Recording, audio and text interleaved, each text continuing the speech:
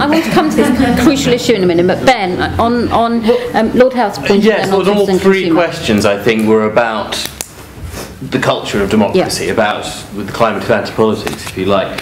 When I talked about education, I wasn't talking about people being less educated. I think people are more educated, but there's a sad paradox as people seem to be more educated, public life becomes more trivial. I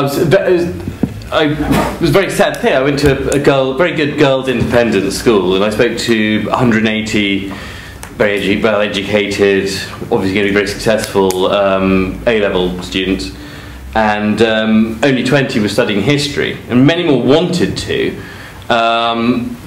But they were forced to pay politics with their A-levels, so that they could do grades that they ought to do. It's not just history, it's languages as well, things that don't have a kind of immediately utilitarian purpose, but teach people how to think, how to engage, how to give them a vision beyond subjects which will give them a kind of vocational kind of education.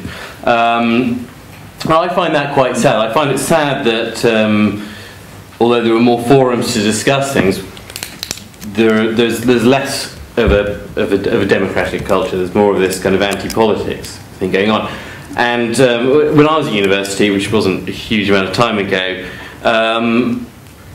people highly educated, very motivated, very sort of public-spirited people don't think twice about going into politics or going into the civil service or going into teaching. But most people wanted to make money. So people are treated like consumers. They're treated like consumers by politicians, and they have been for quite a long time.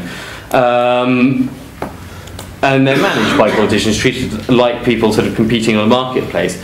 And it's pushed people away from participating in politics, because it's part of this idea of negative liberty, I suppose, is that people who participate in politics, from the new right through the 50s, 60s, 70s, that people that participated in politics were nuisances, and that they could lead to extremism if they got too involved. There's an absolute connection between those two things, between the people who are arguing for economic liberty and individualism and diverting people away from engagement in politics. I think the connection is very, very strong. And when you start treating people like consumers in that way, they'll act like that, and they won't want to get involved. And they won't see it as being a rational choice. So we're in this chicken and egg situation again. We're people pulling away from politics because it's not a rational thing to do. I don't know. How do you get people back from the X Factor? How do you get people who are at university to get re-engaged in politics? Can I just ask if... Do you think if they thought they could start up their own parties, at least get some MPs in, that would help? Yeah, I mean, I think it's a funny thing in this country. You'd think there would be more independent countries, because people we've got a history of independents being elected to Parliament throughout history, and they've always been very popular when they've got there. They've been popular when they've been truculent and independent. Yeah, if there were sort of more characters in Parliament, if there were people who were a higher calibre of MP, people who were worth supporting, if there were heroes in politics, maybe. I had a conversation with an American during the primary campaign between Clinton and Obama, and he said, and I was very cynical, as I think most British people speaking to an American about politics would be, and he looked at me, this guy was in his 60s, looked at me in amazement and said, is there anyone in politics in Britain who you can have any kind of hope with? And I was silent, I couldn't think of anyone. So right, if you're a young person, why? When I was at university, there was one protest that unified the whole university, and that was because the rent was going up for college rooms. And this march stopped outside King's Chapel because there was a rehearsal on. And the chanting of, save our parents' bank balance would interrupt the chapel, the choir. It was a terrible place to be, at university when I was there. I have to say, I didn't think... This wasn't any kind of forum for people's ambition was, if I want my liberty, if I want my freedom, I can do it by making money, I can do it on the market, I can do it by my lifestyles and choice like that. It's hardly surprising. I've never been a member of any party because I'm too much of a dissident. My libertarian streak runs quite deeply, but You must join one. Well, maybe I will. You must join one. You can't give me hope. preach. Give me hope. You can't preach. No, you have to hold your nose and join one, or set your own. Well, maybe I will. Maybe I will. But I mean, maybe I'm guilty of this as well. Trying to sort of stand outside politics and try and do things by writing books that hopefully people will read, or writing journalism that you hope people will read.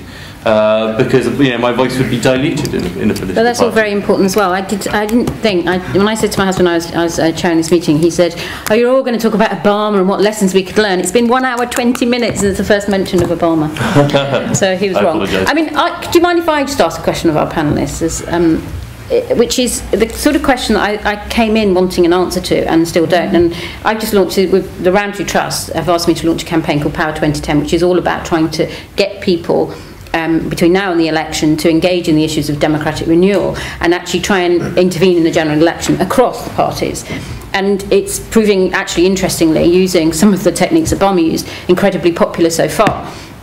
But the question I have for our panellists, which has been quite a doom-laden, we're all doomed sort of conversation in lots of ways, is, the turkeys voting for Christmas scenario is always faced reformers, which is the people you want to change are the people who've got to make the decision over change happening. The whole country could be in support of PR, but unless you can somehow persuade those few people in Parliament to vote the right way or put the right timetable in Parliament, put it on a bill somewhere, change doesn't happen, and they're the people who've got, in a way, most to lose. So I would like from our panellists, and we'll just go this way, and you can use it also to sweep up some of the conversations that we've been having. How do we go from where we are now? All the nuances of the debates that we putting aside for a minute of people's differences in opinion, but how do we actually get to a position where change of some fundamental nature to our democracy can actually take place? You have a few minutes. I'm actually a huge optimist. I came into the House of Commons. I went through this terrible few months of thinking, my goodness, it's just me. No one else quite realises how dreadful it is. And then I discovered that the Telegraph had got hold of a couple of DVDs, and I thought from that moment, I'm not alone. People are going to realise that this place stinks.